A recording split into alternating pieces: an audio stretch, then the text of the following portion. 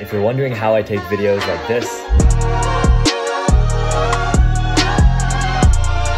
welcome to my first YouTube short, a highly requested what's in my camera bag. For the camera body, I have the mirrorless Canon R6. For the mic, I have the Rode VideoMic Pro Plus. And for my vlogging lens, I have the 16-35 f4 with image stabilization. This lens I've had for about 3 years, and it is only compatible with the DSLR. So I do need a DSLR to mirrorless mount, which I have on here. So day to day for vlogging, this is my main setup. It looks just like this. Now, whenever I'm out of the city and I want a more cinematic look in my vlog, I switch to my 35mm 1.4 lens. Now the 1.4 is the aperture, and it's how I get the blurry background. And on top of this, I also have this filter to make everything look a little bit more dreamy, which is how I make the slow-mo shots look like that. So day-to-day vlogging, it's these two. I have a drone. This is the DJI Mavic 3. Yeah, thanks for watching.